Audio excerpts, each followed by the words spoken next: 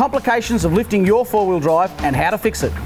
Righto folks, I'm just going to simulate a suspension lift on a four-wheel drive here and show you just how much that camber can be thrown out. What is camber? Camber is the top of the wheel, in or out.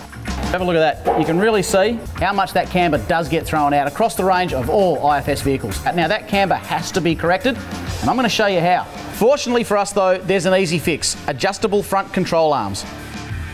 Folks, I want to further illustrate that point by using the front end of a 2010 model Hilux right here, and I'm using this jack handle to simulate the tyre. And I want you to keep your eye on the top of the tyre so that you can see just how that camber is affected when it moves up and down. That really does illustrate just how much a suspension lift will have an impact on the camber of your tyres and why it needs to be fixed, and I'm going to show you how to do that right now. And this right here, folks, is the solution: SuperPro adjustable upper control arm. You can easily adjust the camber and caster back to where it should be by adjusting this ball joint. Look how much bigger and stronger this ball joint is on the SuperPro adjustable arm too. And as an added bonus, folks, of course you get polyurethane bushes as well, which, as you all know, much stronger and a far greater wear life. If you're lifting your ute, you really should fit adjustable upper control arms to get your wheel alignment back to where it should be.